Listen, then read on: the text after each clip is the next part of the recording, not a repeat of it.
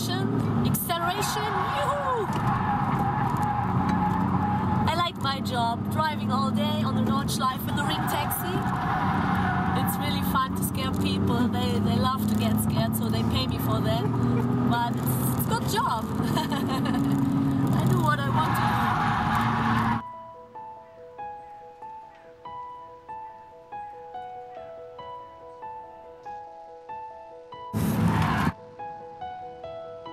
Yeah, I grew up in my mom's hotel in the middle of that little village Nürburg, and there were not many hotels in that time around the track, and all the former Grand Prix drivers like Ascari, they were in our hotel, and later Nelson Piquet, so very famous people came. Yeah, so I had all the time interest in motor racing. And when I was 13 years old, I decided I want to be a racing driver.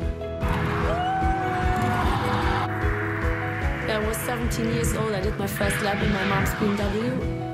And she didn't know that for sure. And the guys on the track, we had just a person there.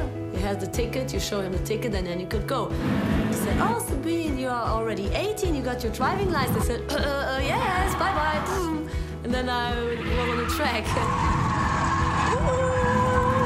Are you still alive? When I was young, I was always fast on roller skates, with bicycle, you know, it doesn't matter what. At least it had to be fast. So I had the fastest horse around in the surrounding. Yeah, I never played with Barbie or with the girls. I always liked to play football. And I was always interested in machines. I think with BMW, I've won 45 races on the Nordschleife.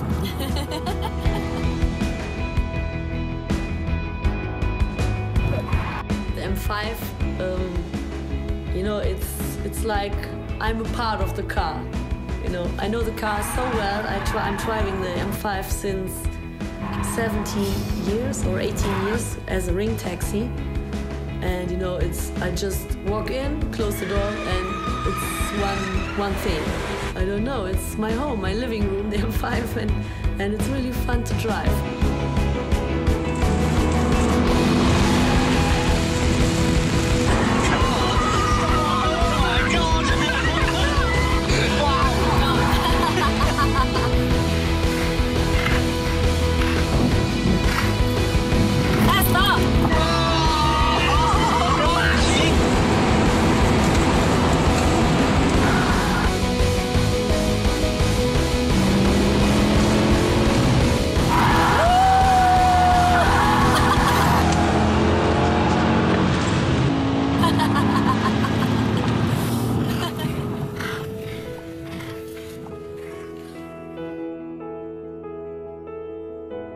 My name is Sabine Schmitz, and the people call me the Queen of the Ring or the fastest taxi driver in the world.